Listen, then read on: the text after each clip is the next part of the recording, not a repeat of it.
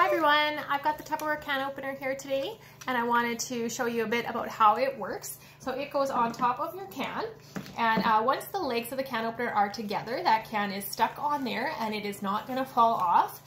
So I like to open my cans like this because I find it is super quick and easy just to pop it on and go like this. And when you're opening a lot of cans, I'm planning to make a big batch of chili tomorrow. So when you're opening a lot of cans, usually the round turning motion with your hand can kind of get a little bit old after you've opened a few cans, but I like to do it like this because I find it's quick, easy, and it doesn't hurt the wrists, okay? So Tupperware can openers, you can use either right-handed or left-handed, so you can just turn it like this if you're a lefty. I'm not, so this is taking me a bit longer to actually do.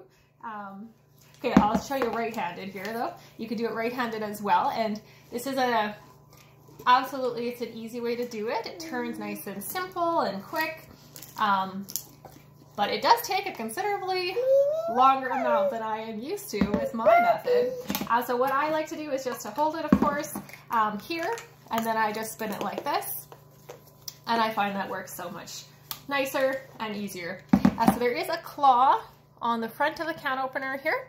You can see that a little bit. So that is designed to just lift, just put on the front of your can here. Oh. And it just lifts off the lid like that. Now there's no sharp edges on it on the top or on the bottom, so you're not going to have to worry about little fingers cutting their hands. It's great for recycling, and it's great for using for crafts or whatnot. The other way that I usually do it is just to go like this because there's no sharp edges, so you can easily just pop the lids off of all of these cans and they're going to be open and ready to use in my chili. So I can easily open these 6 cans in under a minute, and it's super simple and it's super easy on the wrist, so I just wanted to show you that.